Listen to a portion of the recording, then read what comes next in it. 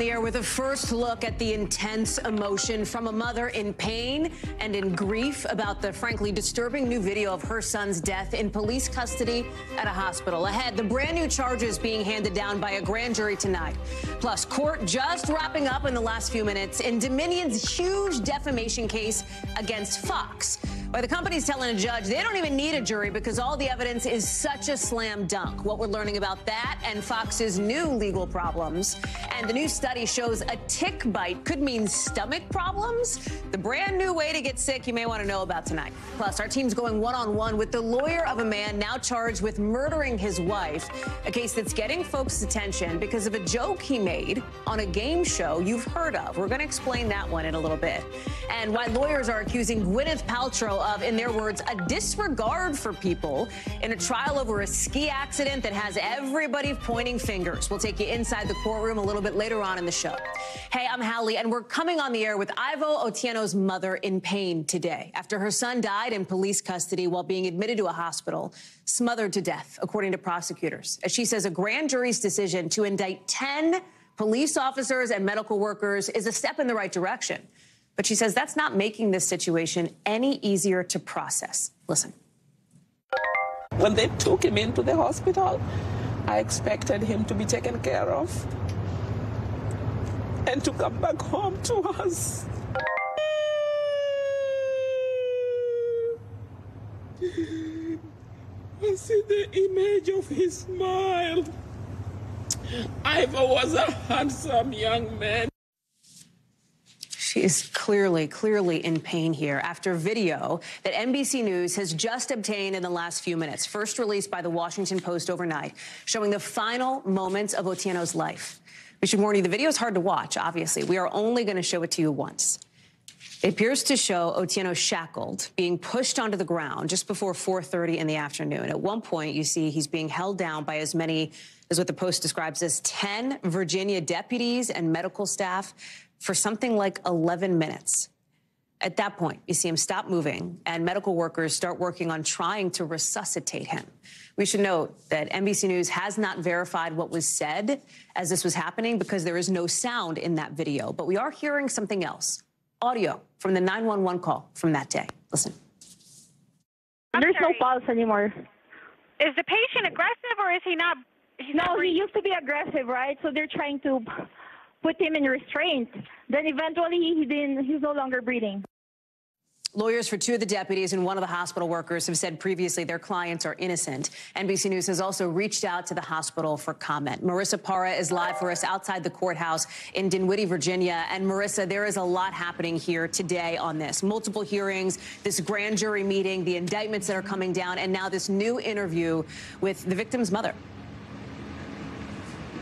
Yeah, I mean, there's a lot happening here in Dinwiddie in the greater Richmond area. Dinwiddie is just south of Richmond, for those who don't know. But here at the Dinwiddie courthouse, we had the grand jury who met behind closed doors, and then we had the public hearings, and I had a chance to sit in on those. But remember the context here, all of this on the same day that the public is seeing for the very first time those images from Otieno's final moments, as well as hearing those emergency calls that were made with dispatch. And what you also heard when we were listening to the audio ourselves is you could hear the frustration between the caller and the dispatcher because they were waiting and wanting for a response to be faster. And so those are things that we're obviously still sifting through.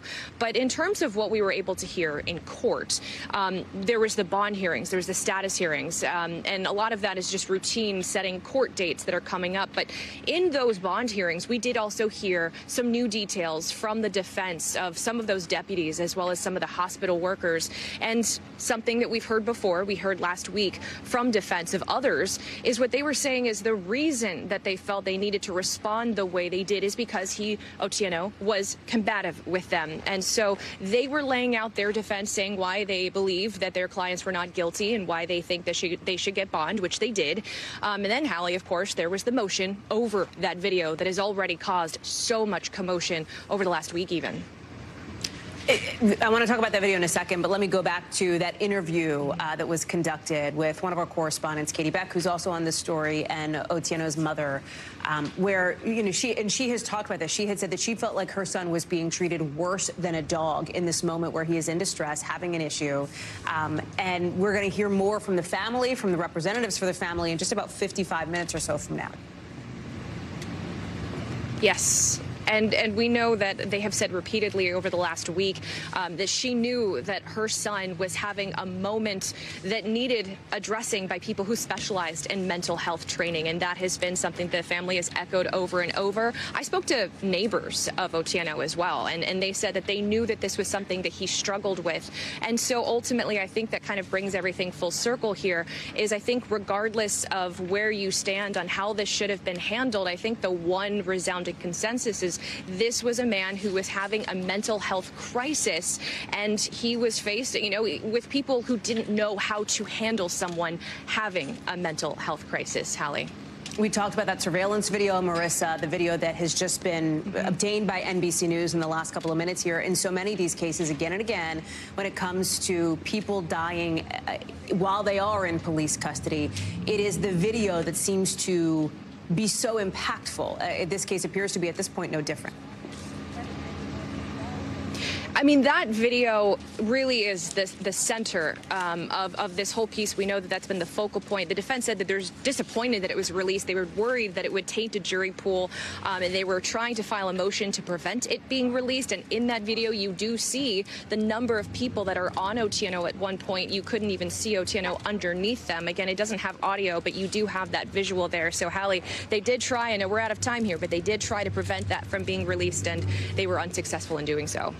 Marissa Parra, live for us there in Virginia, just outside Richmond. Thank you very much. Let's take you out west, where California tonight is getting hammered by another storm right now, fueled by, you guessed it, this atmospheric river. That's what the meteorologists call it. It's this sort of system that brings in tons of rain, a lot of wind. It is the 12th such system to hit California this year alone. It's the southern part of the state getting slammed right now. Already there's a ton of flooding on the road. That makes driving dangerous. Look at this freeway we're about to show you, just north of LA. A car is sliding around. It's almost spinning out. I mean, that's what conditions are like as we speak. I want to bring in Scott Cohn, who's live for us in Los Angeles. Bring us up to speed, Scott. Yeah, Hallie, as you can see, it is not raining right now in Los Angeles, but take a look at the LA River, which you are probably used to seeing in car chase scenes in movies and the like, but obviously they're not doing anything like that here. This is some of the runoff from the earlier rains, and we are expecting that this lull is going to go away, and we're going to get the next wave of rains in the next hour or two, accompanied by high winds. They're already hitting other parts of the state. They've had people sheltering in place up north in Santa Cruz, and that sort of works its way south. And the concern here is that we have had now 12 atmospheric rivers. Everything is saturated. That means that trees will be coming down in this wind. That means power outages. And, of course, there's been a huge amount of property damage into the billions of dollars. 13 deaths in Southern California thus far, on top of nearly 24 in Northern California from the floods earlier this year. It has been a very, very difficult winter, now stretching into spring. Hallie. Scott Cohn, live for us there in L.A. More rain to come. I know, Scott, I am sure. I'm glad you're getting a bit of a break, at least for the moment. Appreciate it. A big demonstration is happening tonight as we speak in that state, with teachers and school workers getting ready to strike. They're actually striking now. The school workers are. The teachers are standing in solidarity with them, shutting down one of the biggest school districts in the country. More than 400,000 students in L.A. not in class today. They probably won't be back in class for days. You've got 30,000 workers in LA. We're talking bus drivers, cafeteria workers, custodians, teachers' aides. They are striking. They want more money from the school district. The teachers are standing behind them. They're saying they are not going to cross the picket line. Listen. Stand united, 65,000 members strong, until LAUSD and Superintendent Alberto Carvalho give respect to the education workers that keep our schools running. That gives you a bit of the flavor of what it's like. And here is a bit of the flavor of what the union wants here. They want more money here. They make an annual average salary of $25,000. You've heard some of these people on strike say, hey, I could make more money working at a fast food restaurant. I want to show you some live pictures now of what it looks like as we speak. Out in LA, you can see people getting ready now for this demonstration. Maura Barrett is there. She is live in LA. The district says that they are still giving out, for example, free lunches, free meals, considering that 3/4 of the students in this LA school district live at or below the poverty line. This is going to have this strike, obviously, big impact for the workers on strike, but big impact for kids and families, too. Yeah, Hallie, and we've been battling storms, as you heard from Scott, all day. And despite that rain, we've seen thousands of demonstrators come out here. The street is shut down just outside the LA Unified School District headquarters because they have that passion for the things that they think that they want, that they deserve. And 75% of the student population struggles and is on or below the poverty line. Those students, many of them, are the children of the workers, the support staff, the custodians, the bus drivers, the student aides that make a day-to-day school day go smoothly. And the district recognizes that. They say that they want to come to a fair contract with these workers, but it's been a process of the last 11 months. They haven't been able to come to an agreement, and that's why you see this passion out here today. I want you to hear some of the conversations we had from workers who are striking, pleading the superintendent and the district to hear them. Please invest in us because we are worth it, Mr. Cavallo. We're worth it. Our SEIU workers deserve to be taken care of so that their students can be successful too. Something really needs to be done, and this is, I guess, where we are. And just before we came on the air with you, Hallie, the superintendent releasing a statement saying they're, quote, ready to return to negotiations, seemingly saying that we don't know if negotiations have been ongoing today. They stalled late last night. But as long as there is not a deal reached, they plan to keep striking at least through Thursday this week, Hallie, which means students will remain out of school at least until then. And then what happens after that? Do they for sure go back Friday? Do we not know yet? You mentioned how negotiations seem to be at a bit of a standstill. It doesn't seem like there's a lot of indication that'll change, although the education secretary here in Washington told me just last week they are hopeful they will get to some kind of a resolution soon. And it seems like both sides here are hopeful as well, but I spoke to one teacher who said he's not confident in them reaching a deal because of the hesitancy they're seeing from the superintendent, the lack of action they're seeing in person versus what he's saying online is what they tell me. And as a reminder, the union is asking for a 30% increase in their wages. The district has come back and said, we'll give you a 23% increase over several years plus added health benefits. But the union workers say that's not enough for them right now. So we're in touch. We have communication with the union and the district to understand what those conversations look like. As of now, the strike will go through Thursday, but there is a real possibility it could extend past that, Hallie. Maura Barrett live for us on the ground there in LA, watching all of that, of course, in the country's second biggest school district. Maura, thank you. So listen, I don't want to make any predictions here, but by the time we're on the air tomorrow, we should be getting the first idea of the next steps in this grand jury investigation into former President Trump. Our sources say Manhattan grand jurors are going to meet again tomorrow as one of Mr. Trump's attorneys in a separate case is blasting the district attorney's star witness, Michael Cohen. Listen. I don't think that's where I want our party to be. And to be a sore loser and have to deal with a porn star and hush money, that's not where I want our party to be focused. That, of course, is not Mr. Trump's attorney. We will get to that soundbite you just heard in just a second coming up with Vaughn Hilliard. That, of course, was one of the top Republicans on Capitol Hill. But it comes as we're learning tonight that Michael Cohen has been advised not to go on TV until further notice, given what his attorney calls the sensitivity of the time period. Just in case something does go down, some indictment does happen potentially this week. Police both in New York and D.C., plus the feds, are getting ready for the possibility of any protests. You're looking at a bunch of bike racks on the left, near Capitol Hill, on the right, in Manhattan.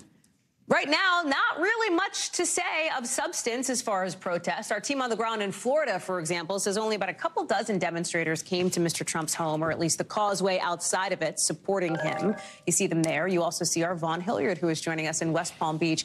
And let me start with this interesting piece of information, just to remind people, this is an investigation into alleged hush money payments that the former president made to Stormy Daniels, former adult film star here. The question is, did he break any laws, campaign finance laws? We don't know what this indictment will say.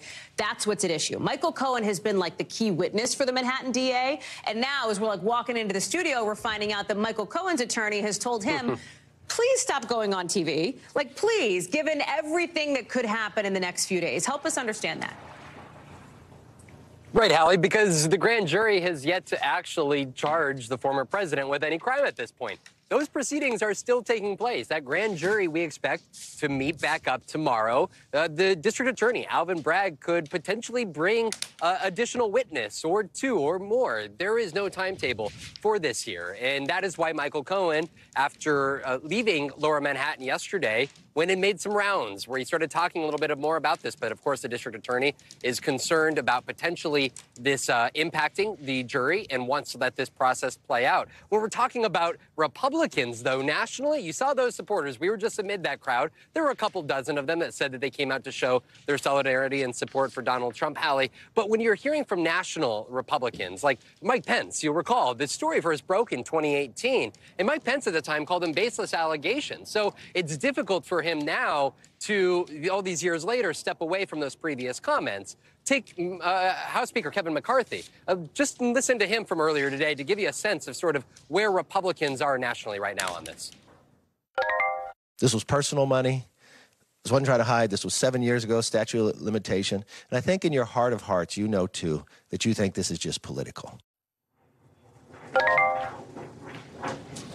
For years now, Republicans have defended Donald Trump against what they say are Democratic prosecutorial efforts to undermine the Republican movement. Now, this is a very difficult moment as Donald Trump is atop polling here to win the Republican nomination again. You know, you make the point, and we heard it from Congressman McCall there just a minute ago in the introduction there. There are some in the Republican Party who, like, don't want this to be the topic of conversation. It seems like despite the former president saying today was going to be the day he thought that maybe he would end up indicted, that obviously hasn't materialized, but neither really have the protests or demonstrations. And I want to be really transparent about that. You go to West Palm all the time. I used to go to, there's generally always a handful of people who are there along the strip heading into Mar-a-Lago, right? On big days when they know the media is going to be around. It seems like we haven't seen much more of a critical mass beyond that at this point. Is that fair? Right, and you saw hardly anything in New York City. I mean, over the weekend, he called for protests in all caps, and that never manifested. Now, a couple of the folks who I talked to here said that they believed it was because folks are fearful of something happening in a January 6th type of a play in which there are folks that become arrested. And we know that there are now nearly 1,000 folks who have been charged as part of the Capitol seize on January 6th. And so there's questions of how much of the support of Donald Trump online and outside is actually going to translate into protests were he to be indicted and charged, Hallie. Vaughn Hilliard, thank you very much. Appreciate it. Lawyers for Dominion Voting Systems are, in just the last hour, finishing up the first day of trying to convince a judge that the evidence that they have on Fox News in the defamation lawsuit is so convincing, is such a slam dunk, that they don't even need a jury trial. That's what they want the judge to decide. Both sides are going to be back in court tomorrow. You know that Fox News and its parent company, Fox Corporation, are getting sued by Dominion after Dominion, an election tech company, said the network aired damaging and defamatory comments about them after the 2020 presidential election. Like conspiracy theory stuff, right? The idea that votes were switched to President Biden, the ties to the former head of Venezuela, et cetera. Fox, for its part, says that that's just free speech protected by the Constitution. It's happening as NBC News is confirming another layer to this, that a Fox News producer, Abby Grossberg, who worked with some of the network's biggest names, Maria Bartiromo, Tucker Carlson, is saying in a new lawsuit she was coerced into giving false testimony in this Dominion case. She also says the Fox in this suit was just a terrible place for a woman or anyone to work, with daily verbal abuse, a disregard for mental health, a very hostile work environment created by the higher-ups at the network. Her lawyers say she was manipulated, in their words, and used like a pawn so that these executives wouldn't get blamed for the network's coverage of Dominion. Fox is responding to all this, basically saying the allegations came after a bad performance review for Grossberg, and that her claims are baseless. NBC News legal analyst Danny Savalos is joining us now. So let's talk about the law. Let's talk about the sort of bigger, broader case here. The defamation case, it's now in front of a judge. Dominion wants the judge to say, yeah, the evidence is so convincing we don't need a jury trial. The question at hand, part of it, is whether Fox put people on air who were just blatantly biased. You've got the judge talking about one big Fox business personality, Lou Dobbs, asking questions about the fact that Dobbs regularly used the hashtag MAGA, the hashtag America First, sounding a little bit skeptical in this exchange, Danny, that in fact somebody like Lou Dobbs was a, non-biased participant in the news, given some of what he was doing online. How should we be reading this? What are the tea leaves here? If you're just playing the odds, then this motion, this request to deem liability established is probably going to lose, if only because judges are loath to grant these motions. They want to give every party their day in court. Well, I'm sorry, Danny. I'm saying the deem liability, that's the lawyerly version of saying not go to a jury trial?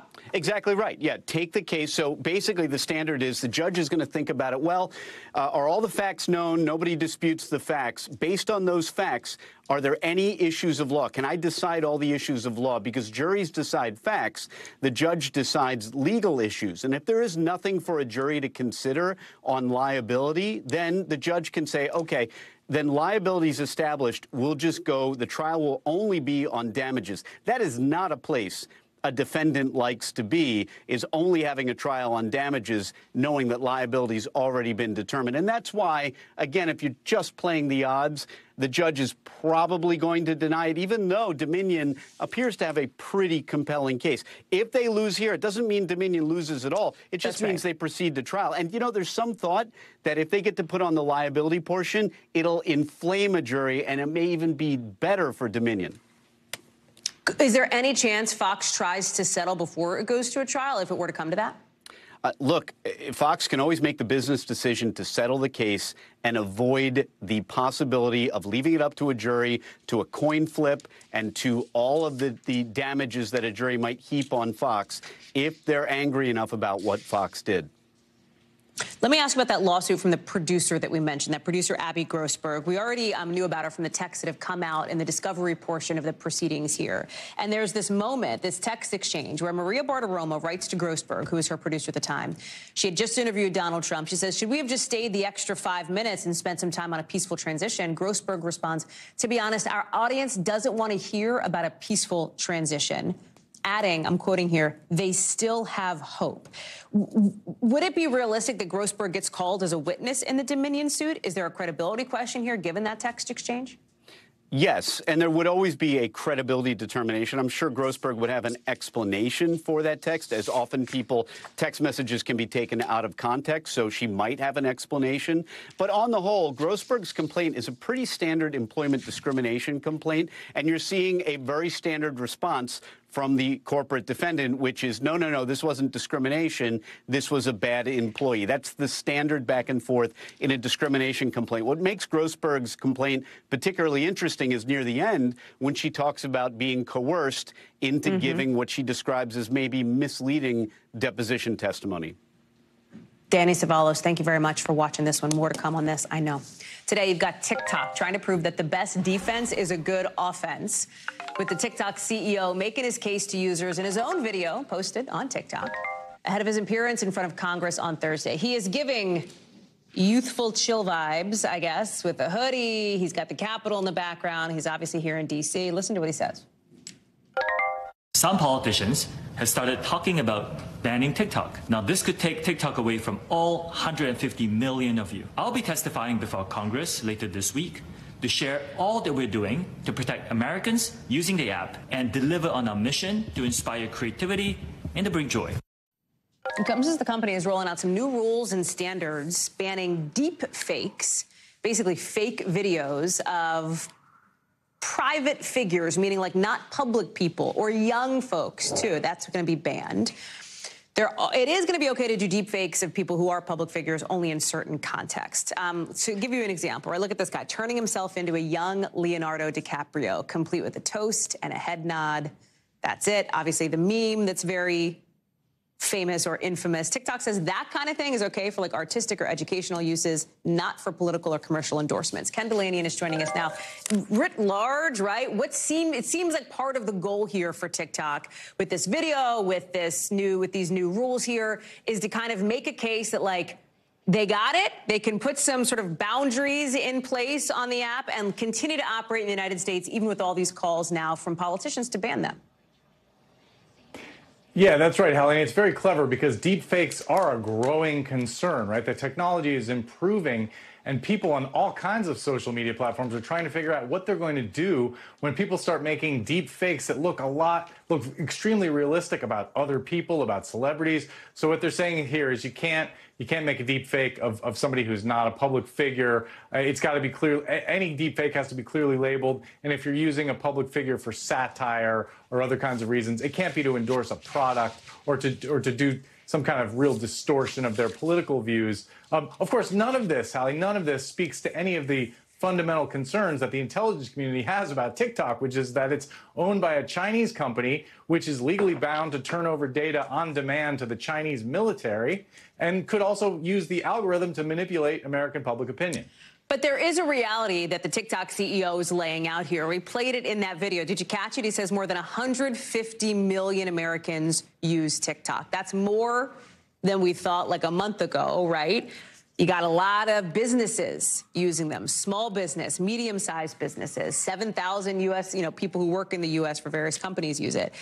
It feels like he is trying to make the case here that TikTok is too big to ban, that it's just an intrinsic part now of everybody's social life and of their phones.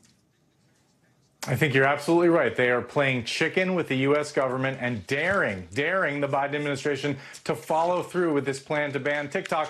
What the Biden administration, of course, would hope is that they could just ByteDance, the Chinese company, could just sell the platform and it could continue as normal. But that's complicated for a lot of different reasons. And so you're absolutely right. This is really going to come to a head here.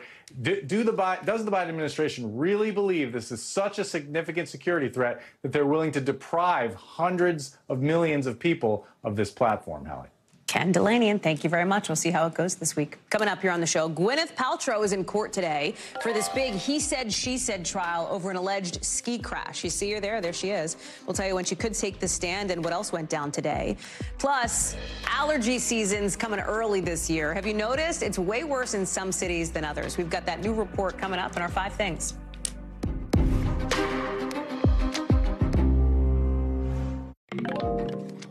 Right now, actress Gwyneth Paltrow is sitting in a court in Utah as lawyers accuse her of having, in their words, a conscious disregard for people. The court is in a quick recess right now, but the claim came, you see Gwyneth Paltrow there, during opening arguments on the first day of this high-profile trial between Paltrow and a guy who says that she hit and hurt him on a ski slope. Here's what's happening here, if you're not, deep into it all. It all has to do with this accident, this alleged crash at a ski resort in Utah back in 2016. Gwyneth Paltrow and another skier named Terry Sanderson smashed into each other on the slopes. The big question at the center of this, who hit who? In other words, who was the uphill skier? In 2019, Sanderson sued Paltrow, saying she knocked him down and then just left. Sanderson says he was left with a brain injury, with 4 broken ribs, had some other serious problems. But Paltrow's attorneys countersued, saying, no, he crashed into her, making it this he said, she said kind of thing. Listen to how the attorneys tell the story. She screams, then skis back into the back of Terry Sanderson. Male skier took her out from behind. Let's bring in Kathy Park, who has been following this trial. There are a lot of questions here, right, about what we're finding out in court or we expect to find out in court. And one question relates to, will Paltrow take the stand? Also, her husband and kids. There is a possibility that happens here, too, right? Yeah, so today is day 1 of what will likely be a week-long trial, Hallie. And today, as you mentioned, we heard the opening statements, and you heard there the attorney for the plaintiff in the situation, Terry Sanderson, who is claiming that Gwyneth Paltrow actually crashed into him February of 2016, and as a result is still suffering the consequences of this crash. Here's a little bit more from earlier today. Take a listen. She knew that skiing that way, looking somewhere else, blindly skiing down a mountain by looking up and to the side, was reckless.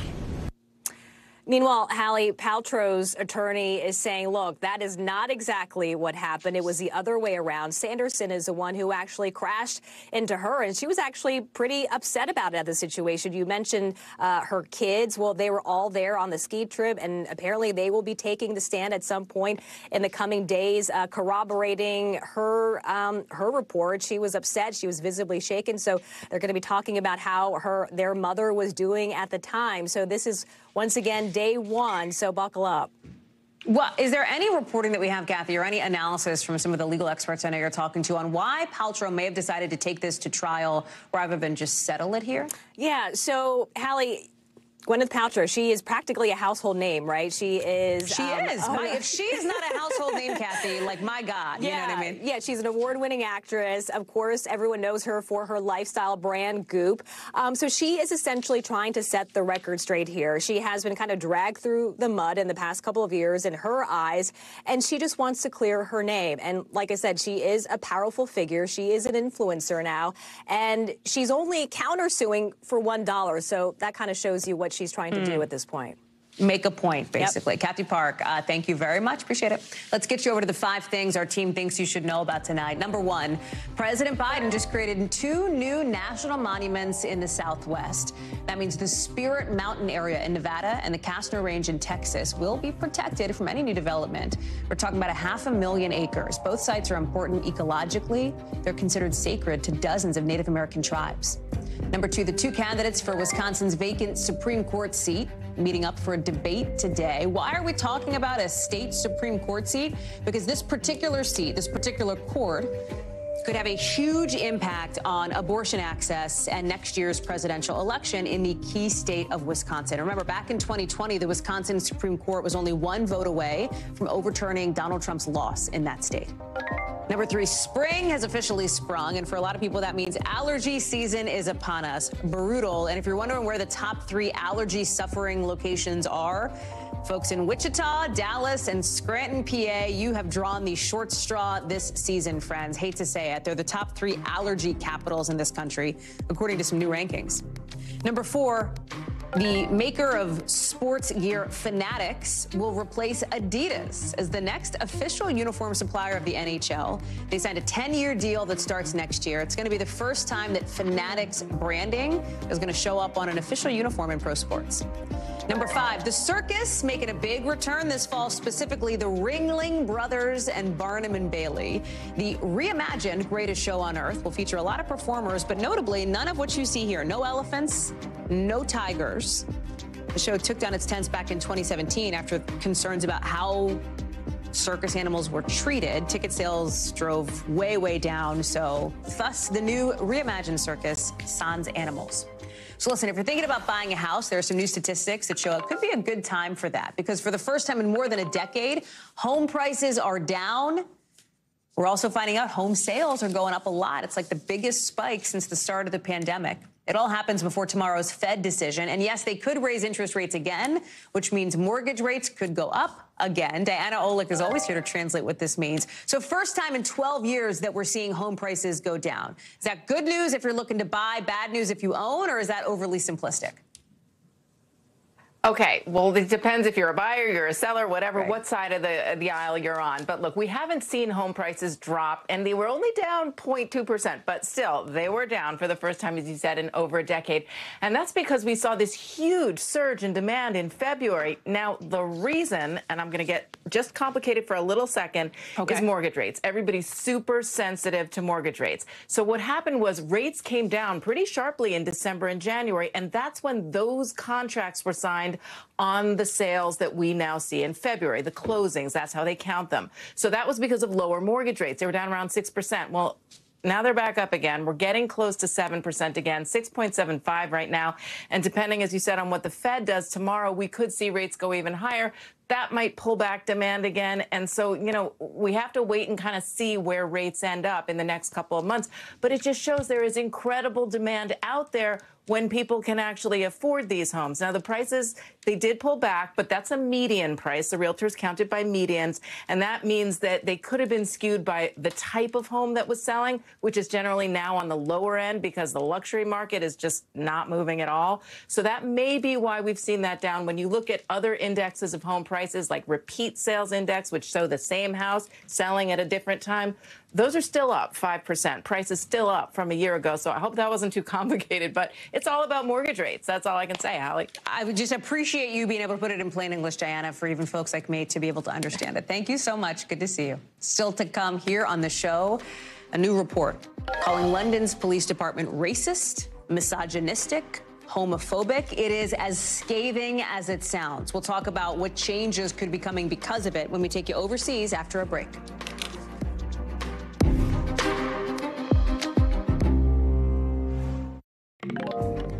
In the last couple of hours, we're getting the first reaction from the Pentagon to the Chinese president's attempt to act as sort of a peacemaker in Russia's war with Ukraine, with the Pentagon press secretary saying the whole U.S. defense strategy is based on trying to counter this friendship that is growing between Beijing and Moscow. Listen.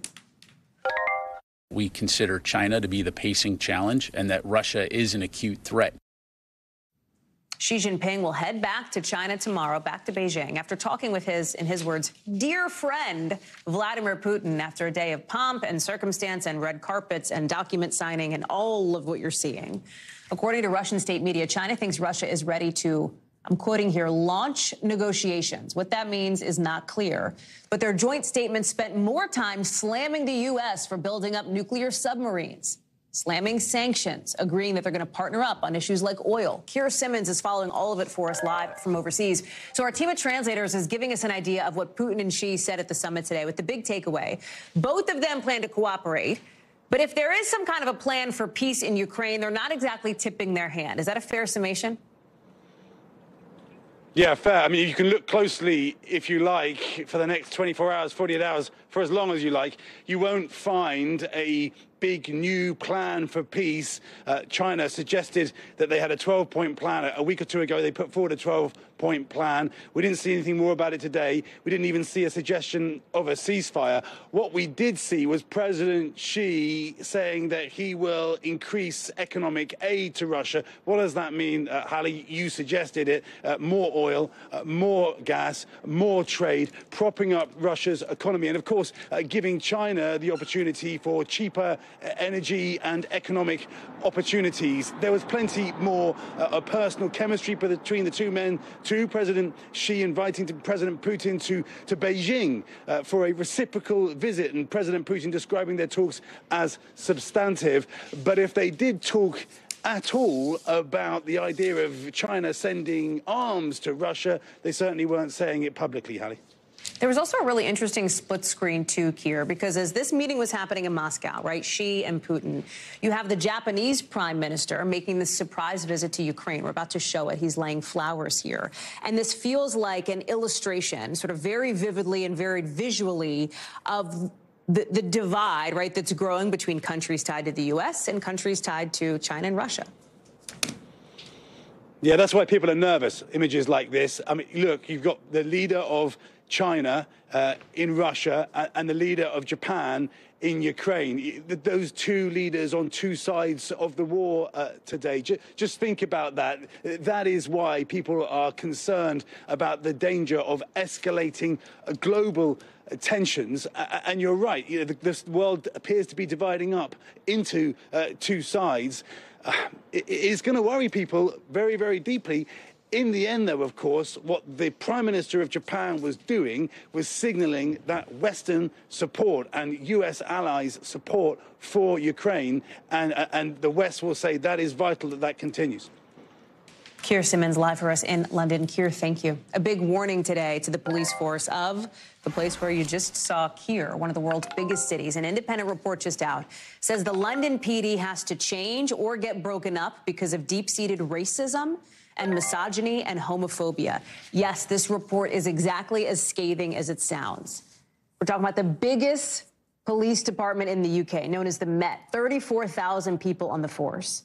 And this review was commissioned after the rape and murder of Sarah Everard by a serving officer in March of 2021. This killing sparked protests, with more women coming forward to say they'd been threatened or attacked while walking alone.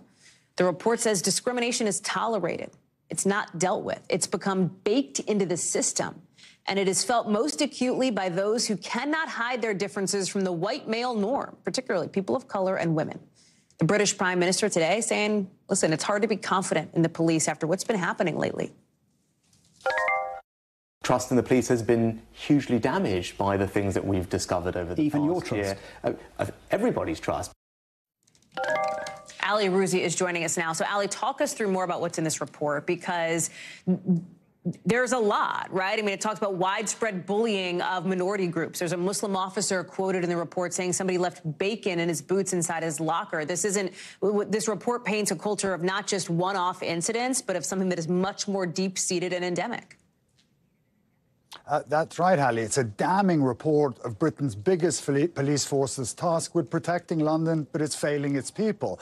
You know, it not only talks about failing young women and children, awful treatment of them. The 363 pages of findings accuse the Metropolitan Police Force of being broken, rotten, and guilty of institutional racism, misogyny, and homophobia.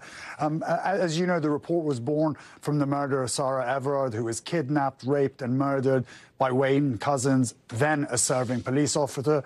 The report then brings to light the crimes of another police officer, David Garrick, who's been unmasked as one of the UK's most prolific sex offenders, guilty of 85 serious offences, including 48 rapes. And what's even more alarming, Hallie, is that it says it's probably not an isolated incident involving a couple of bad actors, because the review has found that there may be more officers like Couzens and Garrick.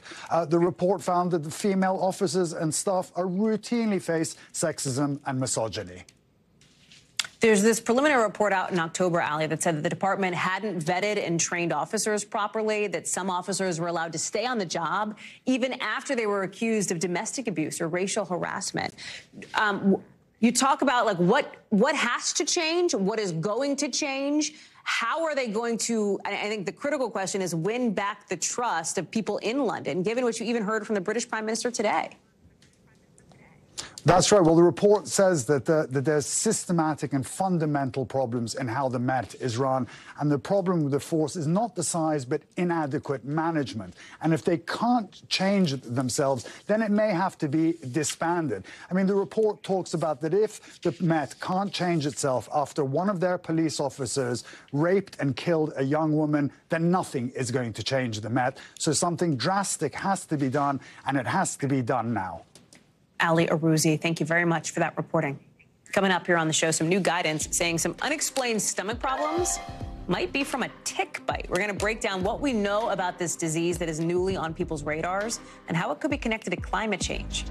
Plus, one couple getting a really, really shocking surprise when they came home from a weekend trip. What they found on their doorstep that you're not going to believe. That's in the local. We've got some new guidance out today on the possible dangers of tick bites, with some people apparently getting sick to their stomach from a food allergy when they eat things like red meat, like animal products. There's this other report from the CDC that says tick-borne illnesses are going up, so more and more people are having problems from tick bites, especially in the Northeast.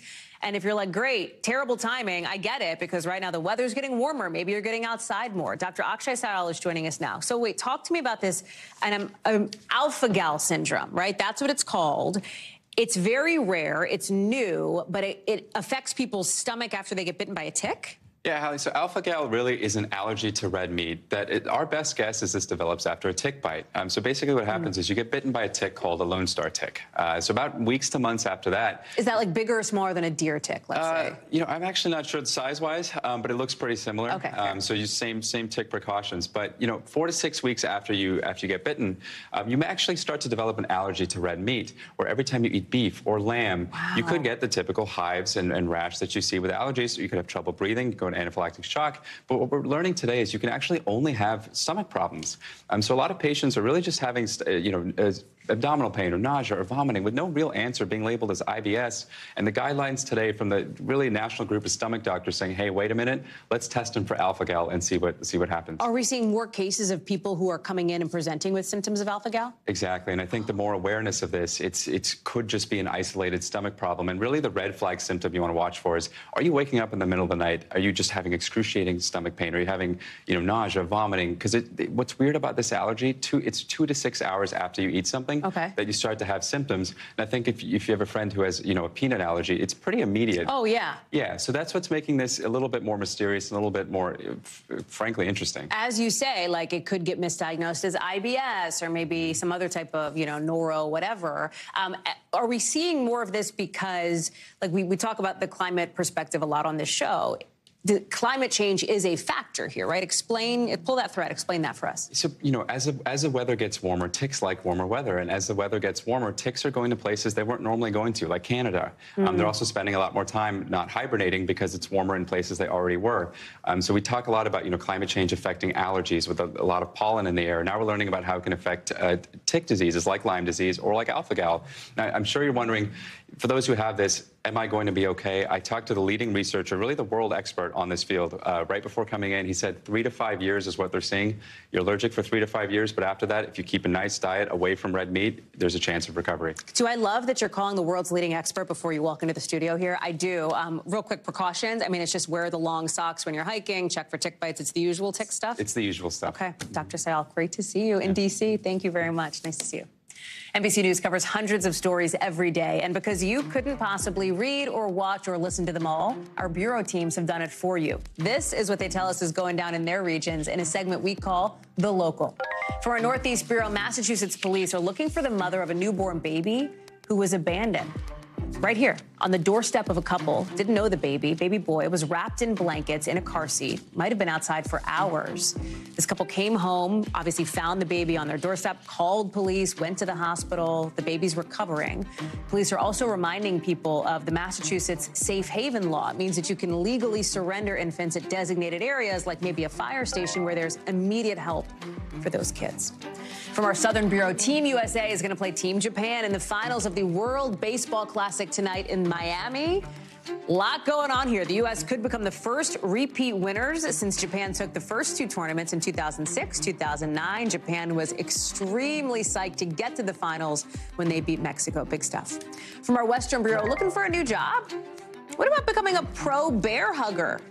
The New Mexico Department of Game and Fish is hiring one of them to join their Conservation Officer Training Program. The posting says applicants must be able to hike in strenuous conditions and have the courage to crawl into a bear den. If you do, you get rewarded with hugs from little baby bear cubs. If you're still interested, deadline to apply is March 30th. When we come back, a former Family Feud contestant now charged with murdering his wife. What he said about her on the show and what we know about his possible defense after a break.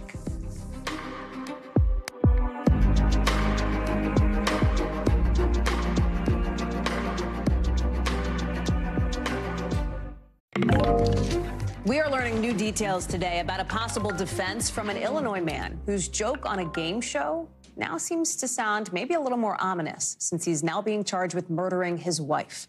The moment we're talking about comes from Timothy Bleefnick's appearance on a 2019 episode of Family Feud. You know Family Feud. It's that game show where you come on with like your parents or your siblings or your cousins, whoever. You guess the top answers to questions to different surveys. You see if you can guess what response most people gave. So listen, Family Feud is supposed to be jokey, right? Like that's the whole vibe of the show. But flash forward 3 years later. Police say Bleefnick, in February, broke into the home of his wife, he was estranged from by then, and shot her to death. Now, Bleefnick's attorney is speaking with NBC News just 48 hours before a grand jury convenes in this case. NBC's Maggie Vespa is joining us now. So, Maggie, I have to think that clip must have come up, right? What was the response to that from the attorney? Talk us through it and what else we're learning about how Bleefnick is going to try to prove that he didn't do it here.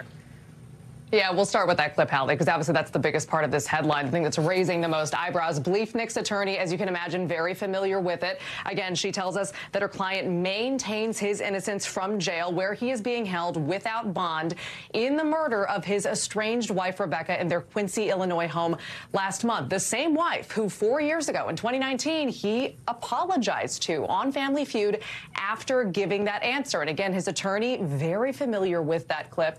And this was her reaction. It's nothing. It is a game show. It is a silly answer to a silly question. And it was an answer that was on the board. So I would really hope that a jury in our community would not convict somebody of first-degree murder based upon an answer they gave on a game show 4 years before the murder. So again, Hallie, she was adamant. She wants to say that Bleefnick from jail, maintaining his innocence, and plans to plead not guilty. So that in mind, I asked her, what, if anything, does her client think happened to his estranged wife? And she said, you know, basically any number of things. She said this could have been, for instance, a burglary gone wrong. She says there had been a problem with prowlers in the area recently. So it seems like we can expect the defense to offer up sort of alternate theories as to what could have happened, which, as we know, they're not required to do, but they often do to try to establish doubt in the jury pool. Hallie. Right, the idea of reasonable doubt. Talk through what we do know, and there's not much of it about sort of the hard evidence in this case. Even the bond hearing, where we might have seen a little bit more or gotten some clues or hints, if you will, was closed to the public when it happened. Talk us through what we know.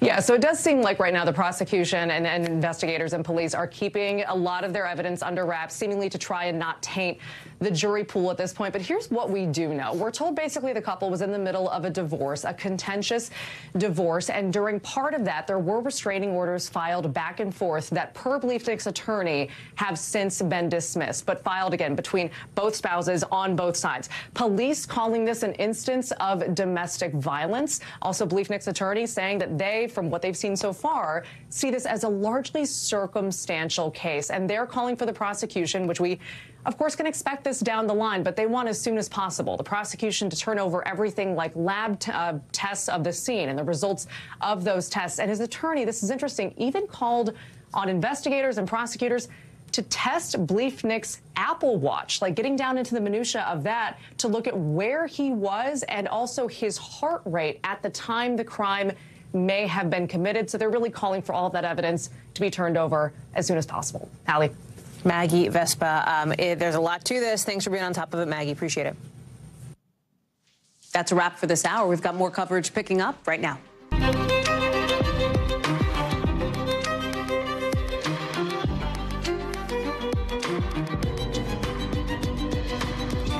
So any moment now, we're going to hear more from the family of Ivo Otieno as a grand jury indicts 10 people for murder in connection to his death. What the new and frankly disturbing surveillance video shows about the last minutes of his life while he was in police custody.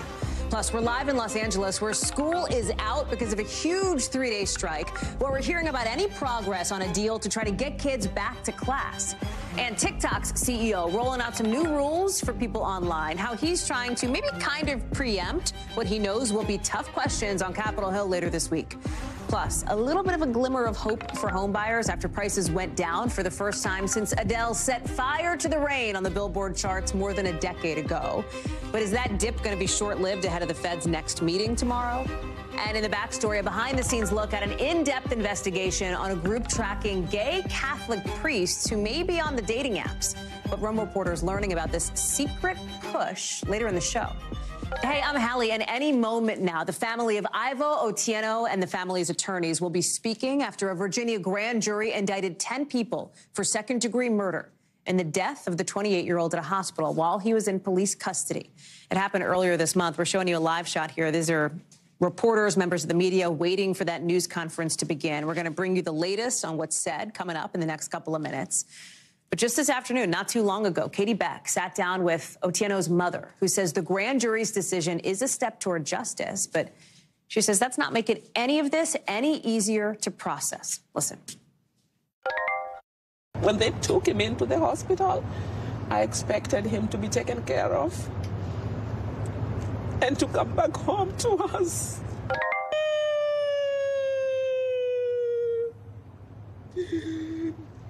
I see the image of his smile Ivor was a handsome young man. NBC News has obtained the video of her son's final moments from the prosecutor in this case. We should warn you, it is hard to watch. The video, we're only going to show it once, okay? And it appears to show Otieno shackled. He's being pushed to the ground here. At one point, being held down by as many as 10 Virginia deputies and medical staff for several minutes. At one point later, he stops moving entirely, and then that's when medical workers try to resuscitate him. We should note that NBC News cannot confirm what was said as this was happening because that video has no sound. There's no audio on that video. But we do know that a prosecutor charged these 7 sheriff's deputies and 3 hospital workers last week. Again, those indictments from a grand jury coming tonight. Lawyers for 2 of the deputies and 1 of the hospital workers have previously said their clients are innocent. NBC News has also reached out to the hospital for comment. Katie Beck is joining us now. Again, Katie, you spoke with Otieno's mother here. Talk about where this goes from here in a case that is getting so much attention, in part because of the video, in part because of the accusation that he was basically smothered to death, prosecutors say.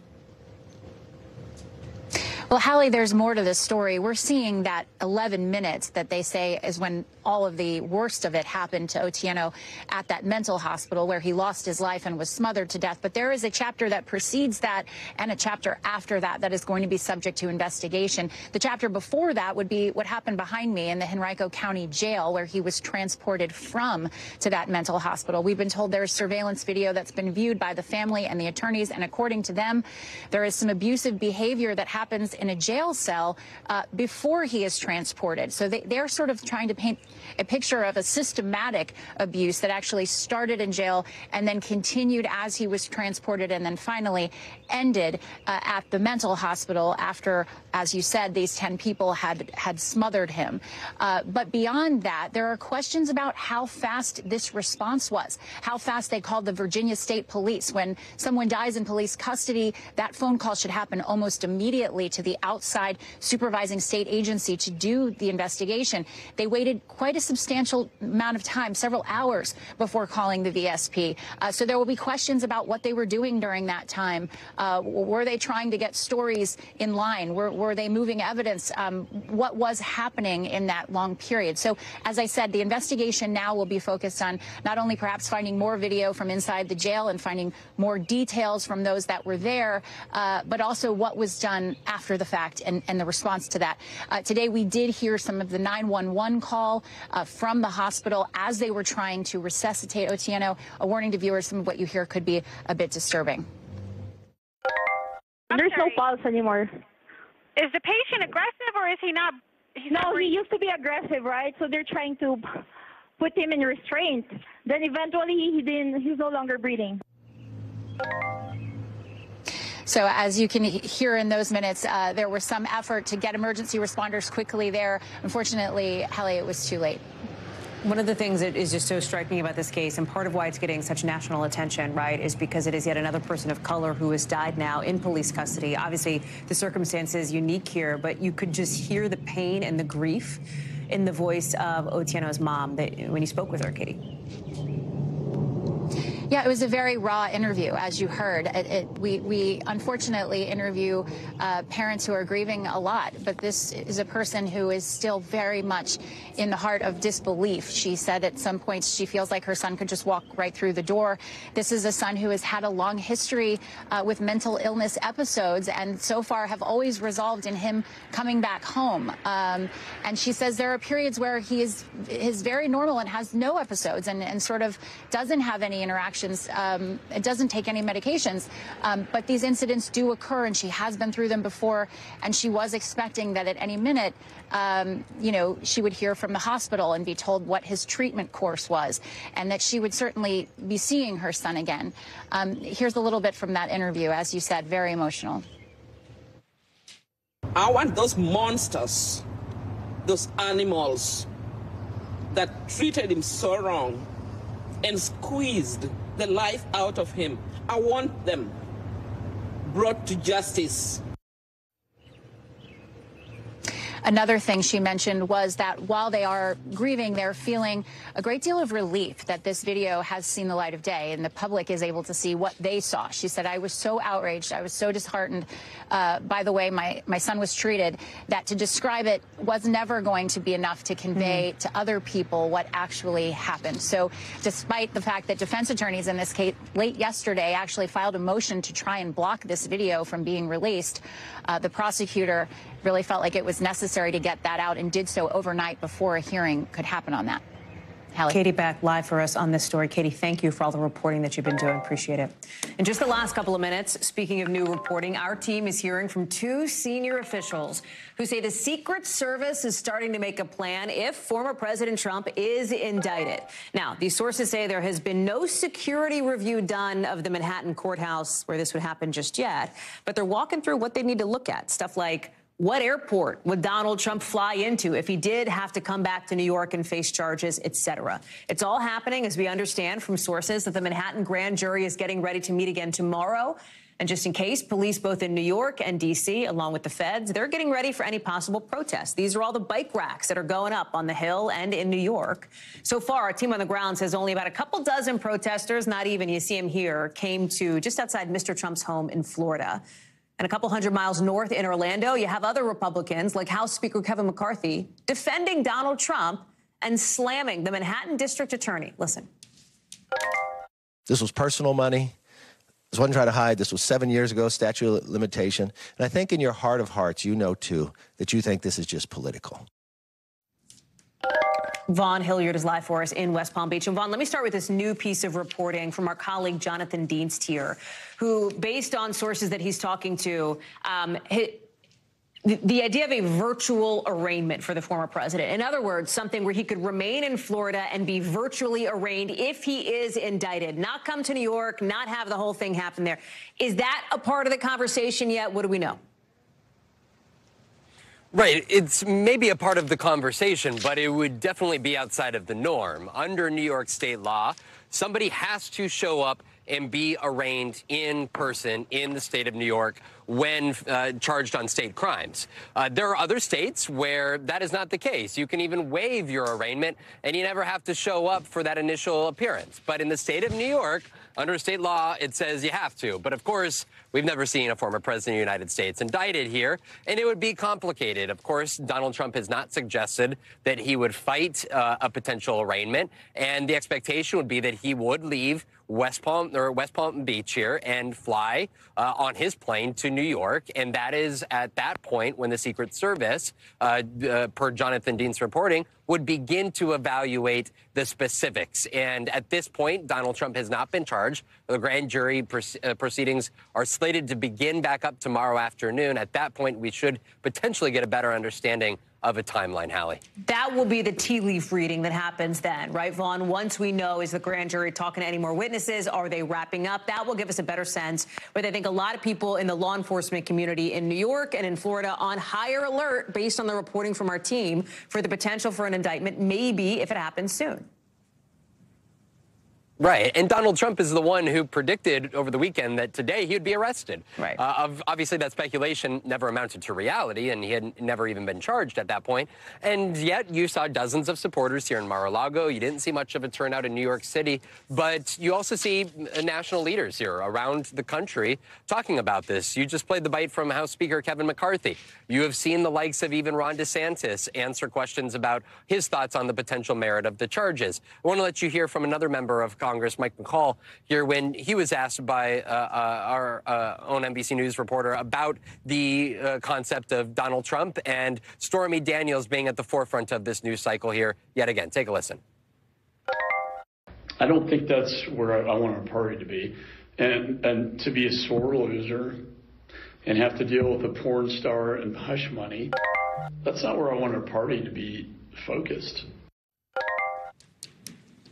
Of course, this is what Republicans are looking at here. Donald Trump is ahead by anywhere from about 30 to 40 percentage points in national polling against Republican rivals. And so he is at the top of their political fiefdom right now. And yet there is the potential that he could be the first former president ever indicted in American history. And that's the man that they may be attaching their cart to ahead. Hallie?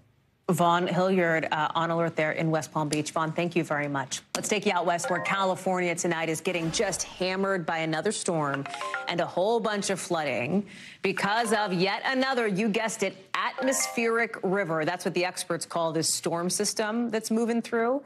The 12th one to hit California just in the last few months. Southern part of the state is going to be hit the hardest with the wind. You see it blowing here with a bunch of rain. You can see this freeway north of L.A. we're about to show you, or a car. You see it right at the top of your screen. It starts to kind of spin out.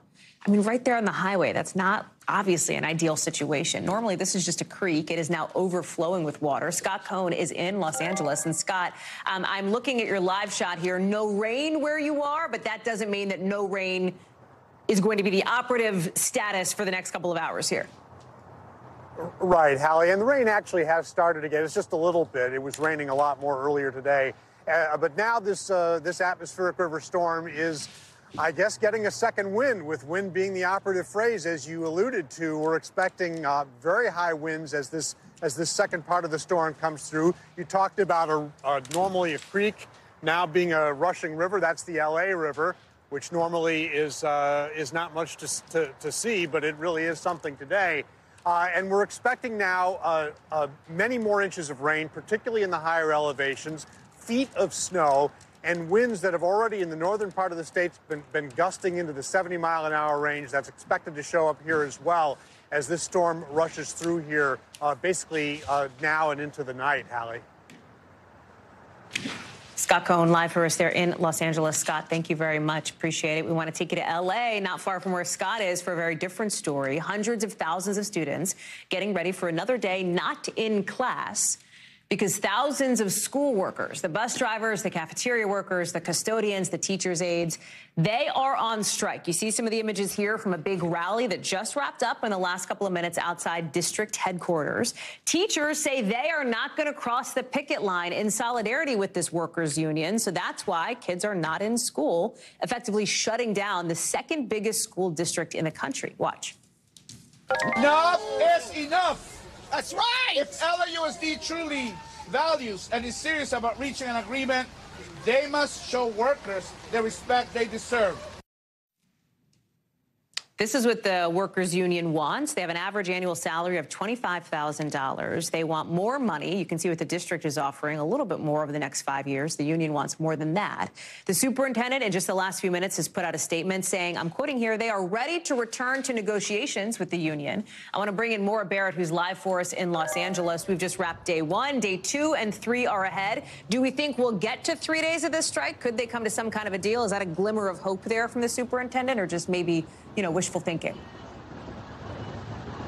Well, there's the openness to negotiate, right, Hallie? At least that's what he's projecting and tweeting about and has spoken to cameras about. But when I was on the ground here talking to protesters all day, you'll see the remnants of the demonstration behind me of day 1. And they said that what he's saying publicly doesn't match with what they're hearing is being brought to the negotiation table. And that's what they're really frustrated by. I want you to hear from a few demonstrators, union workers who came out today. Thousands had filled the streets in front of the LA school district's headquarters. And I want you to hear some of their frustrations. This is what you are dealing with because we care about the kids. It's high time we stop being disrespected. High time we stop being threatened in our jobs. Students are not a victim of this strike. We are in solidarity with it. One teacher I spoke to said he's hopeful but not overly confident that this will just be 3 days. He wants the union to be able to work with the district to come to an agreement. But like you heard, union workers say they feel disrespected. They tell me that their mental health is struggling because when they're making a salary that is that's way below the poverty line, way below the California minimum wage here, that puts a strain on their day-to-day life and what they can afford. And that's something that they're looking to see change, considering that the district says they recognize them as essential workers. Hallie. Maura Barrett live for us there in Los Angeles. Maura, thank you very much. We want to get to some breaking news here on Capitol Hill, just into us in the last couple of minutes here. And it is an update on the top Republican in the Senate, who you'll remember was hospitalized nearly 2 weeks ago with a concussion and apparently a broken rib after he tripped and fell. We are now learning that Mitch McConnell is, in the words of his longtime political advisor, doing very well. Couple of pieces of news out of this new reporting. He's apparently been speaking to colleagues in the Senate on the phone. That's different because as of last week, it was mostly just on text. Nobody that we had known about had talked to him directly on the phone. There is no updated timetable, however, for when Mitch McConnell is going to get back to work as he continues to recover. Julie Sirkin, our NBC News Capitol Hill correspondent, is joining us from Capitol Hill. It is a significant development. It had been, I think mostly radio silence with intermittent updates over the last couple of weeks. And now here we are with more and more information coming out on how Mitch McConnell, again, one of the most powerful Republicans in the country, is doing. Yeah, Hallie, this is really notable because we haven't seen him in this building since March 8th. That's right before he went to that dinner where he suffered this fall and that led to him suffering a concussion, where he's been recovering after being released from the hospital in a rehab facility with inpatient treatment for not only the concussion, but also a broken rib. Now we're having some positive news, and we're hearing that from his colleagues who say they spoke to him by phone. That includes his number 2, Senator John Thune, who's been taking the helm while he's been in recovery. He told NBC that the minority leader is, quote, eager to get back. He's doing good. I spoke to Senator Capito, who told me she also spoke with Senator McConnell, and he wants to get back. He was alert and well, according to his longtime political advisor. But look, his absence was certainly felt here in the Senate. I spoke to some senators who spoke to that, right? He's a very big fixture, a notable politician here up in the Senate. He has a lot of influence in how his party conducts business here, and it's really been notably absent that he hasn't been here. So again, some positive developments. He's been talking to colleagues, not only just texting, but by phone as well. His longtime political advisor says he's doing better and is, quote, on track. No timetable, like you mentioned, to when we can see him back here. But remember, there are a couple weeks of recess coming up, so it could be a little bit of time, potentially up until the end of April. Do we know, is he still in rehab and inpatient rehab, Julie, or is he home? Yeah, McConnell is apparently still in rehab. He's still receiving inpatient services. That's all we know from his team. But again, like you mentioned, we have been getting only those incremental updates. The good news here is that some of them have been able to visit with him and actually spend some time with him today. And he is doing better, according to them and according to senators. He's eager to get back here and do some work. Julie Sirkin live for us on the Hill. Julie, thank you very much for that breaking news, bringing it to us right here on NBC News Now. Today, TikTok's trying to prove maybe that the best defense is a good offense, with the head of TikTok making his case to users in a video posted on TikTok before his own appearance in front of Congress on Thursday. He's in jeans, he's in a hoodie, he's in Washington. You can see the Capitol, I think it's the monument in the background when his head moves out of the way. Take a listen. Some politicians have started talking about banning TikTok. Now, this could take TikTok away from all 150 million of you. I'll be testifying before Congress later this week to share all that we're doing to protect Americans using the app and deliver on our mission to inspire creativity and to bring joy. TikTok's rolling out some new rules today for content, banning so-called deep fakes, like fake, realistic-looking videos of people who are not public figures, of people who are younger. Take a look at this guy, right? He turns himself into a young Leo DiCaprio. You know the meme, the toast, the head nod meme? There he is. This is like, I guess, a pretty good deep fake. I don't know. Take your pick. Point is, TikTok says that that kind of content is okay for artistic or educational uses. They're not down with it for political or commercial endorsements. Ken Delanian is joining us now. And it feels like the point of this, taken writ large, Ken, is TikTok trying to make the case before they have to get hauled in front of Congress on Thursday, as we know this TikTok CEO will do, to say we're doing what we can to put some rules and regulations in place to satisfy at least some of the concerns that you have. That's right, Hallie, and they're doing a very clever thing here. They're taking advantage of a growing concern about deepfakes.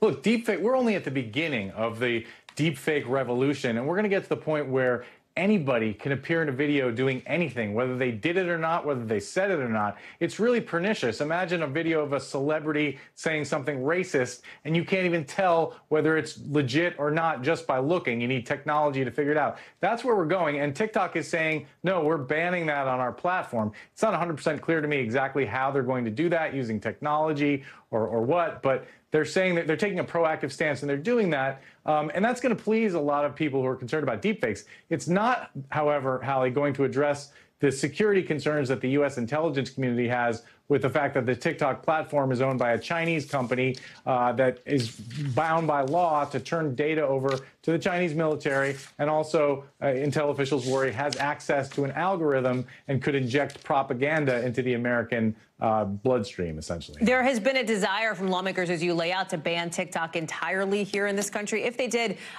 I wonder, how much would it matter? India banned TikTok 3 years ago, but a report from Forbes says that troves of personal data of Indian citizens who once used TikTok remain widely accessible to employees at the company and to its Beijing-based parent company, ByteDance.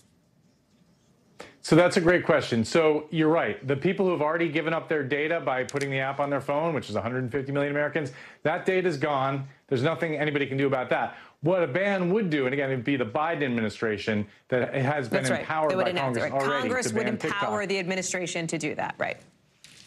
Yes, yes. What a ban would do would foreclose the Chinese government, in the worst nightmare scenario, from having access to the algorithm and to suddenly, spew videos with pro-China propaganda at hundreds of, tens of millions of Americans. We've seen no evidence that that has happened so far, but that is the worst nightmare, or a more subtle version of that, where, suddenly videos are popping up with pro-China messages or in favor of some policy in the United States that China wants.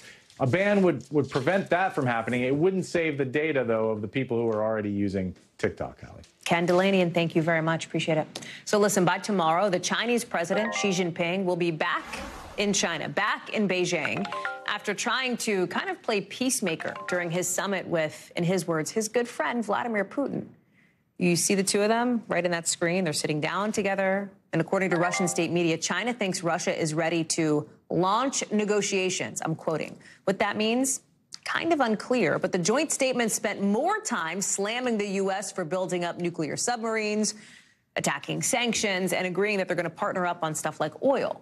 It's also creating an interesting split screen with what's happening today in Ukraine. With the Japanese prime minister visiting a church there, the Pentagon is praising that move today, saying that it is a strong and symbolic signal of how the West and Western allies are standing up for Ukraine against Russia's war. This is, again, demonstrative of the international community's support for Ukraine and demonstrating that the kinds of activities Russia has taken in terms of invading its peaceful sovereign neighbor is unacceptable. Keir Simmons is covering this for us, I should say, live from overseas. And that split screen moment is an interesting one. The dynamic at play here, growing isolation between Russia, China, and the rest of the world, and then a lot of, the rest of the West, Western allies here on the other side of it. Well, that's right. And, there will be those who will see that split screen, Hallie, with the leader of Japan in Ukraine and the leader of China in Russia. And they'll see that as somewhat worrying, as the potential for global escalation of this war in Ukraine. It's certainly the case, I would say, that the Japanese Prime Minister isn't going to go to Ukraine without the acquiescence, the agreement, the support of the U.S. You just know how close Japan and the US are as allies. So perhaps the idea there was to have an image to set against the image of the Chinese leader with President Putin. The big concern, I think, heading into this summit from people here in the United States was the possibility that there would be some kind of a deal that China would send military help to Russia, lethal military aid to Russia, something that China had denied considering. Do we feel like is the sense now as the summit is coming to a close that that possibility has been foreclosed upon? Is there some sort of sigh of relief from U.S. officials on that point yet, or no? Well, I mean, they haven't mentioned it, so but that doesn't necessarily tell us that it hasn't been talked about. Certainly, of course, the Russians would like to have more lethal military support from China. Frankly, they appear to need it. What they did talk about, though, Hallie, is more trade, more economic aid, if you like, from China. What does that mean? It means increased sales of oil, increased sales of gas, increased trade, and that will be propping up the Russian economy and also allowing China to benefit from cheaper energy and economic opportunities. And just in in that announcement, in that fact, you can see why these two countries are turning to each other, perhaps because they have no choice, but also because they can see multiple benefits, particularly for China. In many ways, President Putin hasn't got anywhere else to turn. Keir Simmons, live for us in London. Thank you very much, Keir. Appreciate it. Coming up here on the show, superstar Gwyneth Paltrow is trying to defend herself in a Utah courtroom today. Day one of a trial that's very high profile, while she's being accused of a conscious disregard for people. Plus, another type of lab-grown meat could be showing up at a grocery store near you soon. Pretty big decision from the FDA coming up in the 5 Things.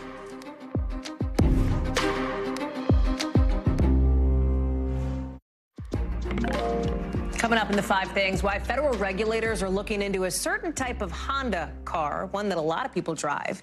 But first, right now, actress Gwyneth Paltrow is sitting in court in Utah, far from Hollywood, with lawyers accusing her of being, in their words, distracted and having a conscious disregard for people in this high-profile he said, she said trial. This is a live look right now inside the courtroom. The second witness on day one of this trial is on the stand. It's between Paltrow and a guy who says that she hit and hurt him on a ski slope. Here's the deal. It all has to do with a crash, an accident at a ski resort in Utah back in 2016. Paltrow and another skier named Terry Sanderson smashed into each other on the slopes. Big question here, who hit who, right? Who was skiing uphill? In other words, who was responsible for the crash? In 2019, Sanderson sued Paltrow, saying basically it was her fault, that she knocked him down and then just left. Sanderson says he got really hurt because of it. Brain injury, 4 broken ribs, some other serious problems. Listen. She knew that skiing that way, looking somewhere else, blindly skiing down a mountain by looking up and to the side was reckless. But Paltrow's attorneys countersued. They said, no, it's actually his fault. They say he crashed into her. That's why this is so he said, she said. Let's bring in Kathy Park, who's been following this. It is also kind of they said, because it is entirely possible that we're going to see Gwyneth Paltrow's husband, her kids get pulled up. The second witness on the stand now is somebody who dated Sanderson before this happened. Each side is trying to frame their argument now as this trial picks up steam. Yeah, Hallie, that's exactly right. Kind of buckle up. This is just day one of what will likely be a week-long trial. And as you mentioned, there will likely be several witnesses and experts who will be taking the stand in the coming days. But today was day one. There were opening statements from both parties, and Terry Sanderson is a plaintiff in this case. And he is arguing, saying, look, Gwyneth Paltrow crashed into me, and as a result of this skiing incident, he is suffering the consequences, and he has never been the same since. Take a listen. Before this crash, Terry was a charming, outgoing, gregarious person. He volunteered for many things. But after the crash, he's no longer charming. We also heard from Paltrow's attorney saying that that is not actually what happened. Sanderson actually crashed into her, and she was pretty upset about it. And the attorney today was interesting. He actually pointed to some photos that were posted on social media shortly after the incident. He also argued that Terry Sanderson took several trips after the incident. So he's arguing, hey, how could someone who has a traumatic brain injury be doing all these things when he allegedly said he was okay when he was checked on after this incident? Listen, I don't know what Gwyneth Paltrow's budget looks like, right? I know that she's very famous. She's got Goop. She's got, I mean, she's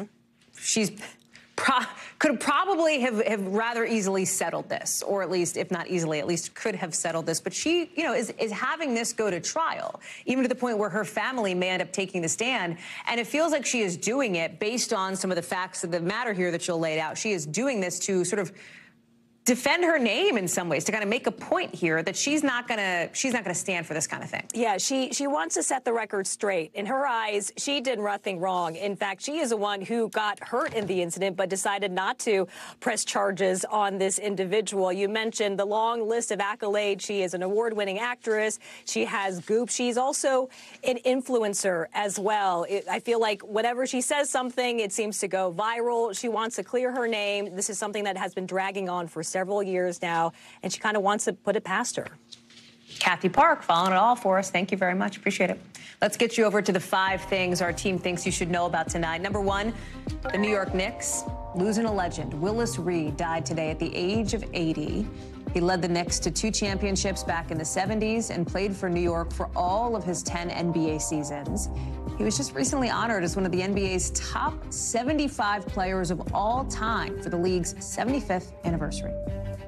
Number 2, back here in Washington, President Biden just created 2 new national monuments in the Southwest. That means the Spirit Mountain area in Nevada and the Kastner Range in Texas will be protected from new development. It's about 500,000 acres. Both sites are important ecologically, and they're considered sacred to dozens of Native American tribes. Number 3, U.S. car regulators are looking into complaints from some drivers of the Honda Civic that their steering can kind of get stuck. The National Highway Transportation Safety Administration, NHTSA, says it's gotten more than 140 complaints about this. No reports of any crashes, but the agency says steering problems could make drivers, overcorrect. That can be dangerous. Honda says it's going to cooperate with this investigation. Number 4, Bad Bunny's ex-girlfriend just hit him with a $40 million lawsuit. You know why? This years-old recording of her voice that the singer has used in 2 of his songs. She says a kind of Bad Bunny baby in this breathy voice. She says that that's been used without her permission. She didn't get paid for it. Reps for Bad Bunny did not immediately respond to a message for comment. Number 5, the FDA just gave the green light to Good Meat to sell its lab-grown chicken in the U.S.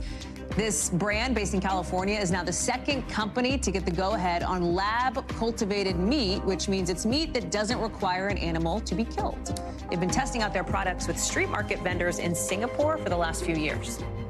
So listen, we're seeing home prices down and home sales up, with numbers making history out today. We haven't seen a month-to-month sales spike like this since the surge at the start of the pandemic. And for the first time in more than 10 years, housing prices are lower than they've been, right? I mean, this is it's only down 0.2%, but that's still the first time it's dropped in 12 years.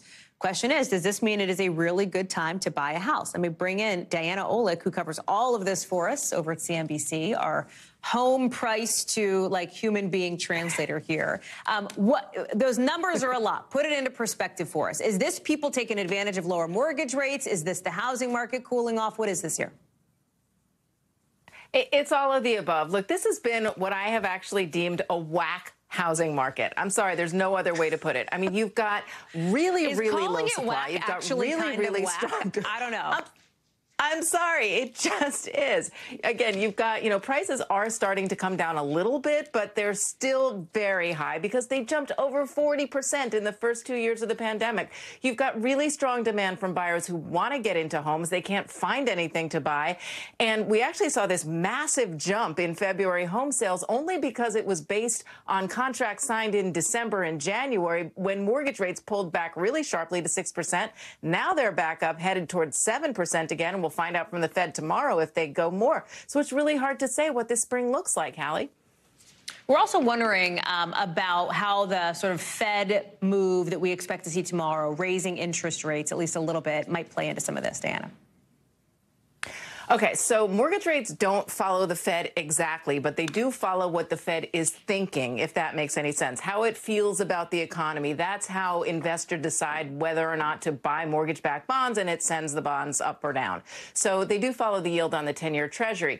So they react to how they feel about the economy. So if the Fed says that they still feel that the economy is still very hot, people might get nervous. They buy bonds, mortgage rates come down. If they start to say, well, we're going to stall, and they sound like they're not going to raise rates anymore, well, maybe people feel better about the economy. And believe it or not, in a counterintuitive way, mortgage rates might go up again. So it really depends on how the Fed feels about the economy and how investors react to that. That sends mortgage rates up or down. Make sense?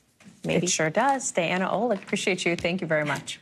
When we come back here on the show, a comment made on the game show Family Feud could end up being evidence in a murder trial.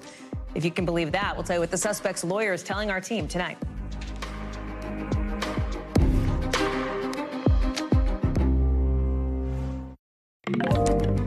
NBC News is getting new details today about a possible defense from a guy in Illinois whose joke on a game show may seem to sound more ominous since he's now being charged in his wife's murder. We're going to show you the moment we're talking about here. This is from Timothy Bleefnick on a 2019 episode of Family Feud. You know Family Feud, you come on, it's hosted by Steve Harvey, or like with your family or whatever. You guess the top answers to different survey questions. You see if you can guess the response that most people gave. Okay, Family Feud is supposed to be jokey. That's the vibe of Family Feud. It's supposed to be funny. Flash forward 3 years, police say that Bleefnick in February broke into the home of his wife, who he was estranged from by then, and shot her to death. Now, Bleefnick's attorney is speaking to NBC News just 48 hours before a grand jury convenes in this case. NBC's Maggie Vespa is joining us now. So, Maggie, I have to think that clip must have come up, right? What was the response to that from the attorney? Talk us through it and what else we're learning about how Bleefnick is going to try to prove that he didn't do it here. Yeah, we'll start with that clip, Hallie, because obviously that's the biggest part of this headline, the thing that's raising the most eyebrows. Bleefnick's attorney, as you can imagine, very familiar with it. Again, she tells us that her client maintains his innocence from jail, where he is being held without bond in the murder of his estranged wife, Rebecca, in their Quincy, Illinois home last month. The same wife who 4 years ago, in 2019, he apologized to on Family Feud after giving that answer. And again, his attorney, very familiar with that clip. And this was her reaction. It's nothing. It is a game show. It is a silly answer to a silly question. And it was an answer that was on the board. So I would really hope that a jury in our community would not convict somebody of first-degree murder based upon an answer they gave on a game show 4 years before the murder. So again, Hallie, she was adamant. She wants to say that Bleefnick from jail, maintaining his innocence, and plans to plead not guilty. So that in mind, I asked her, what, if anything, does her client think happened to his estranged wife? And she said, you know, basically any number of things. She said this could have been, for instance, a burglary gone wrong. She says there had been a problem with prowlers in the area recently. So it seems like we can expect the defense to offer up sort of alternate theories as to what could have happened, which, as we know, they're not required to do, but they often do to try to establish doubt in the jury pool. Hallie. Right, the idea of reasonable doubt. Talk through what we do know, and there's not much of it about sort of the hard evidence in this case. Even the bond hearing, where we might have seen a little bit more or gotten some clues or hints, if you will, was closed to the public when it happened. Talk us through what we know.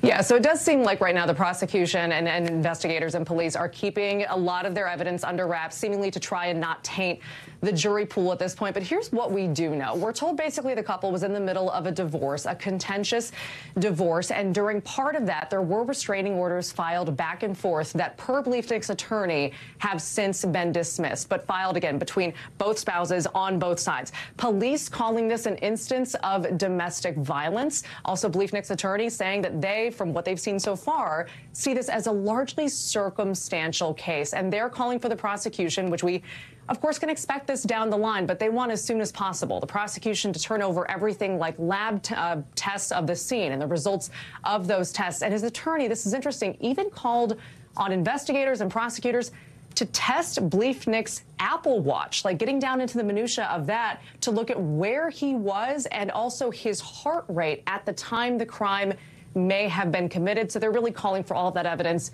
to be turned over as soon as possible. Hallie. Maggie Vespa, there's a lot to this. Thanks for being on top of it, Maggie. Appreciate it. Coming up here on the show, what we're learning about how a tick bite could maybe make you allergic to red meat. Plus, if you want to work at next year's Olympics in Paris, guess what? You might have a shot. We'll tell you what's going on coming up in the Global. Some new guidance out today showing that perhaps tick bites could make you allergic to red meat in some cases. This is a new thing that there is the alarm getting sounded on today, that getting bitten by one of these little creepy crawlers could end up making you sick to your stomach because of this red meat allergy. It says the CDC says more and more people are getting sick from tick bites generally, especially in the Northeast. And this is coming at a time, of course, when weather is warming up. People are getting outside. That's obviously where the ticks live. I don't have to tell you. Dr. Akshay Syal is joining us now. Alpha-gal syndrome. We're seeing more of it. Explain that and what it does. So, Hallie, alpha-gal syndrome, put simply, is an allergy to red meat that you can actually, our best guess is that it develops from a tick bite called a Lone Star tick. So essentially, some people, they get bit from this tick, and about 4 to 6 weeks later, start to develop antibodies against the sugar in red meat. And this can cause things like, shortness of breath or hives, typical allergy symptoms. But really what we're worried about today is stomach problems. Because I think a lot of people have stomach problems that their doctors just aren't figuring out what's wrong with them. They're being labeled as IBS, they're being dismissed, saying it's may be all in your head. Or like, oh, maybe you don't do well with like a lot of pasta at night or what, you know what I mean? Exactly. Like there's so many other ways to explain it away. Yeah, and so the National Association really of gastroenterologists or stomach doctors came out today saying if you have a patient, maybe they're waking up in the middle of the night just in terrible stomach pain, they're vomiting, they're nauseous, test them. It's a simple blood test. You can actually test for this allergy to red meat. Test them. It might explain what's going on here. What's also interesting is that unlike some other allergies, like I have a friend with a really bad nut allergy, right? That stuff, seafood develops right away. This is 2 to 6 hours after you eat the red meat. So you could be having, you know, a burger for lunch, and then after dinner, you start to feel sick. Yeah, it's 2 to 6 hours, which is really what's puzzling a lot of people, because if you go to a doctor and you say, you know, 6 hours after I ate something, I started to feel a little bit sick, they may say food poisoning. I don't think they're going to run to say allergy, especially not allergy to red meat. So I think that's kind of what's making this so hard to diagnose and really nail down the problem. Still pretty rare, right? It is. You know, we are seeing more tick-borne illnesses, as you pointed out, but as of right now, it is still pretty rare. There is more awareness going on. As more awareness comes, we're probably going to start to see more cases here, too. What is the climate-tick connection here? Because there is one. There is one. You know, ticks don't like going to cold places, right. And so as the climate gets warmer, you know, ticks are going to Canada, for example, where they not normally are, and even in places they already are, they're actually spending more time outdoors, which means potentially more tick bites. So as the weather gets warmer, we are probably going to start to see more tick-borne illnesses, including Lyme disease, alpha-gal, and some others as well. Can you give us just the news you can use reminder? Because even for me, I've been dealing with, you know, I'm outside a lot. Always check your body, right? Always check your hairlines, like all those things if you're out in long grasses. Same advice applies? Same advice applies. And for those worried about alpha-gal who may be diagnosed with this, you know, I called Dr. Scott Commons, who's the world expert. He actually discovered this syndrome. I called him. You have his number? You just called him? Yeah, he's a friend. And so we spoke, and I asked him, you know, how are your patients doing? Is it something, are you never going to go to Shake Shack again? Like, what's the prognosis here? I mean, he said 3 to 5 years is what most of his patients experience. 3 to 5 years, they can't eat red meat. Some can't even eat dairy. Wow. But if you're good about it, you stay away from it, there is a chance you could have that burger again or that steak dinner again. Because it'll go away, basically, maybe away. after 5 years or so. I would love a look at your phone contact sheet, Dr. Sayal, Dr. Akshay Sayal. It's great to see you. Great to see you here in Washington. We'll see you back on the show soon. Thanks. NBC News covers hundreds of international stories every day. And because you couldn't possibly read or watch or listen to them all, our foreign desk has done it for you. Here's some of what they're keeping an eye on in a new segment we call The Global. In Pakistan, you can see streetlights shaking after a 6.5 magnitude earthquake tonight. It hit in Afghanistan, but also shook parts of India. It killed at least 9 people. Dozens of others are reported to be hurt. We're going to keep an eye on this story as it develops. In France, organizers for next year's Olympics in Paris are looking for 45,000 people to help out. They're launching a whole big push this week to recruit volunteers. So yes, you work for free, but you work at the Olympics. If you've got some free time next summer and you're into this, the application's open tomorrow. In Argentina, Messi mania is real. Check out this video showing soccer star Lionel Messi leaving a restaurant in Buenos Aires. When fans found out where he was, they rushed to try to catch a glimpse of him. Argentina is playing a sold-out friendly game against Panama on Thursday, but still, that's bananas. He's just trying to eat. That's a lot for Messi.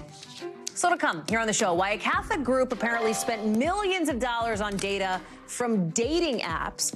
We're going to talk with the reporter behind this story that links religion, privacy, all sorts of layered concerns. Coming up in the backstory. That's next.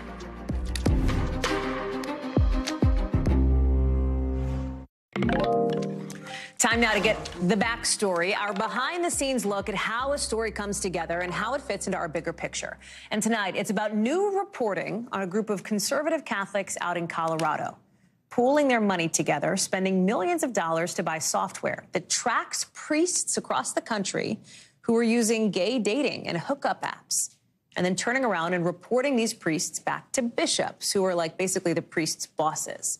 It's part of a new Washington Post investigation with a lot of layers to it. Data privacy concerns, dynamics in the Catholic Church, the way the church teaches and treats sexuality and gender, the list goes on. But basically, this sits at the center of religion and privacy. Like what information should and shouldn't stay private, and if what this Catholic group is doing could spread out, if you might start seeing, copycats in other places. The organizers say the project's purpose is, and I'm quoting here, to empower the church to carry out its mission and give bishops, again, quoting here, evidence-based resources to help train priests. And what exactly happens to these priests they find on these dating apps? We don't know yet. The Catholic Laity and Clergy for Renewal, the nonprofit that obtained this data, did not respond to the Washington Post's requests for comments. I want to bring in Michelle Borstein, the Washington Post reporter behind this very thoroughly reported, deeply reported investigation. Michelle, thank you for being here for the backstory. Sure. This really is a look kind of behind the curtain on how this reporting came together. How did you even get was it a tip? Was it an idea to look into this group and sort of what they were doing in the first place? Well, we had done some reporting almost 2 years ago about a Catholic website that outed a high-ranking Monsignor using data, and we didn't know where it came from. And we just wanted to know more about where did this data come from? Can you get this kind of data? It was kind of this collision of like data people and religion people that were like, what's going on with that story? Yeah, we just wanted to know, how did they make this decision, and what are they doing with the data, and where did it come from, and can that happen to anyone? But it's not like that stuff is publicly accessible information. I mean, this group, based on the reporting that you've done, seems to be pretty secretive here. Well, they have been very secretive. Like, they didn't want the priest to know that they had this data and that kind of thing. But what we learned from the reporting was that really, there's not a lot of data privacy laws. They did spend upwards of $4 million acquiring and analyzing this data to try to match the dating and hookup app information with information from the bishops that said this is where the priests live or hang out, et cetera, to try to identify them. But what we learned is that, you know, there's a lot of information about you that's still tracked, and that if you can get, you know, certain elements, longitude and latitude and the phone ID number, et cetera, if you have enough money, you can often find out, you know, you can find out who's behind it. Reporters are often talking with people about subjects that aren't like super easy all the time. But in this instance, it's, you know, it's religion, it's faith, it's homophobia, it's all these things that can be tough to get people to talk. How do you do it? How do you approach that as a reporter to get somebody to say, hey, let me have this conversation with you? Well, I mean, I've been covering religion for about 17 years, so I feel like people know, like, I care about it, I prioritize, I understand the complexity of it. You speak the language. Yeah, exactly. I mean, that said, it's such a polarized time. The people who were behind this never spoke to me. And but I think the reason that we were able to get so many people to share the details was because they understand how complicated morality is, and conversion, and sin, and surveillance, and they wanted to get people to talk about it. They wanted it out. You saw a couple of these reports that bishops got about what apps priests were using. What was it like for you when you first saw that? Like, do you remember your reaction when you first kind of laid eyes on these documents? Yeah, I mean, in a way, it seems it's hard to believe in a sense, because it's the surveillance of this very intimate part of people's lives, kind of, like you said, this collision of very kind of matter-of-fact, black and white data about somebody. But what are you really measuring when you're talking about somebody's heart and their faith? So it was just like it was just a strange conversion of these two things. It was kind of jarring, but this is a part of the church for sure. Yeah, Michelle Borstein, so good to see you and to have you here talking about this. I commend folks to your reporting and your team's reporting on the Washington Post. Thank you. Thank you. That does it for this hour. We'll have more for you here tomorrow, same time, same place. Top Story with Tom Yamas, and I think Ellison Barber filling in tonight picks up right now. Thanks for watching our YouTube channel. Follow today's top stories and breaking news by downloading the NBC News app.